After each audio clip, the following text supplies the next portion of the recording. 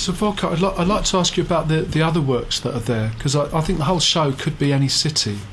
I know the Any High Street's the main work, and the work that you're developing throughout this exhibition. But could you describe the other works that are there?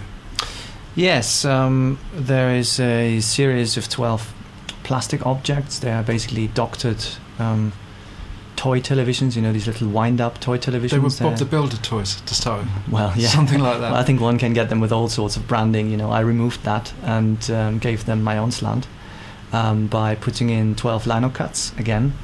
Left the musical clockworks, changed the sounds on those, added a bit of illumination, and basically there are now 12 mounted plastic toys that people can wind up, and inside there are 12 different scenes of public life in and around Exeter as it presented itself to me, kindly.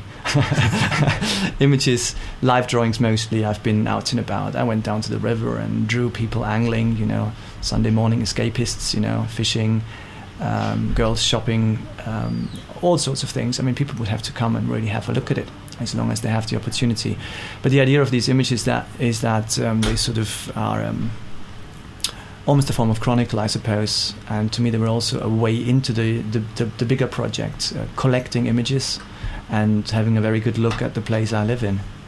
All of these images, they sort of seek the generic within the locale somehow, if that makes sense. So I'm looking at Exeter, and yes, there are very particular sites and very particular people that I've seen and drawn, but I've tried to take care to draw images that could so or in similar ways be found in other places across the UK. And that probably answers your question. Could it be any city? It could be many cities, I hope.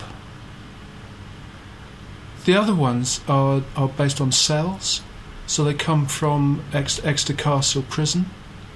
That's right. I mean, that's an earlier work. The prison cell works. I mean, one is one of the holding cells at Exeter Crown Court, which got, I believe, decommissioned in 2008.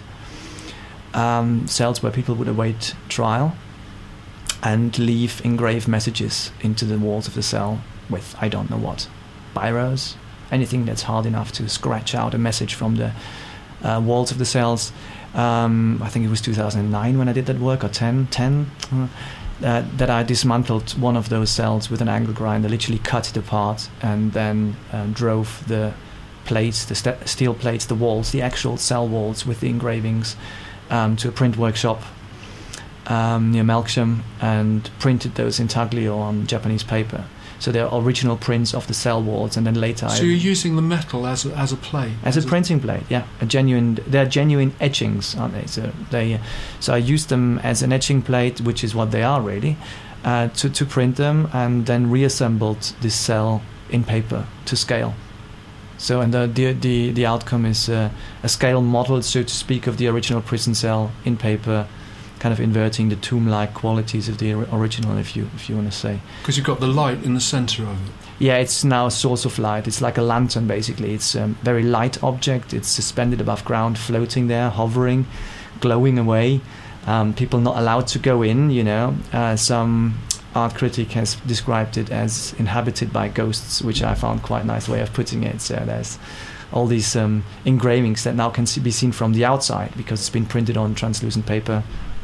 And there's a strong light source on the inside, so people can read it as they walk around it, as they read the backside of the paper, basically, because it's shining through, isn't it? Again, one to look at, as long as the opportunity exists on Saturday.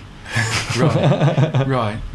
And then the other one, the pastoral one, is there at the moment just through video or through a succession of images? That goes back to a site-specific piece of work I've done also in the prison cell spaces, where I painted another prison cell entirely black and then scraped out with a screwdriver a reproduction of I think it's an 18th century engraving of Picton House near Exeter.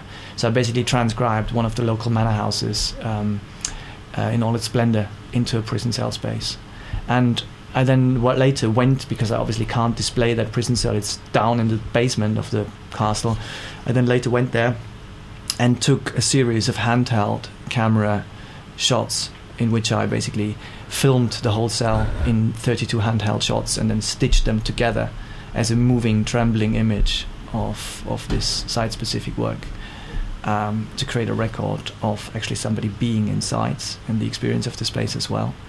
So that's a partner piece to the prison cell. It's displayed opposite in the space in RAMM. Again, want to go and look at before the show closes down on Saturday. So once that's gone, you don't think there's going to be other ways of seeing that? Yeah, definitely. I mean, there is a whole different way of displaying this particular work. I mean, what I'm planning to do in the future is to create another scale model of a prison cell and then project each of the 4 walls that I filmed onto one of the walls of the model, so people can actually walk inside and be like inside a scale model of a prison cell with the video images projected on the outside. But that would be one to be seen when it's done. Okay. But Sometime in the future. There's only going to be one site for that. There's only going to be one example of that exists. Well, the original is where it is, yeah. But this is another piece of work. It's more than a document. The video work is it's a performative record of that site. It's a different piece of work, really.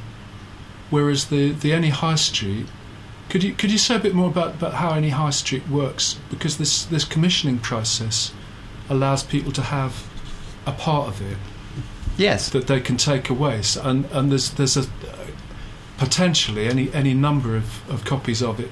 Well, while that offer is available, that people could have.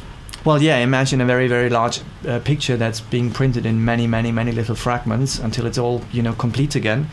What this is about is essentially a community making possible the coming together of an artwork. So it's a form of joint patronage, if you please. But it's also about the distribution of the work. So I almost see this as a form of pamphleteering, people getting themselves a small section of the image printed, then they take it with them and then they can look at it anytime and they can imagine the overall work. So hoping that something of the essence of the artwork will be hanging in people's houses. It's in doing so they also acquire a share of the work, and that's both in conceptual as well as in material terms, So as well as being a patron in the small, they can take their bets on the value of the work, which at this stage can be acquired very cheaply, and I find that quite funny somehow. But most of all, I see it as a form of pamphleteering. Although the message is more of an artistic one, it's not, ideologically loaded or didactic in any particular way. So it's just representing what the work is. It's the work. The work is the work, and people can make any sense of it that they please to make of it. Okay. Well, I think we'll stop and have some more music.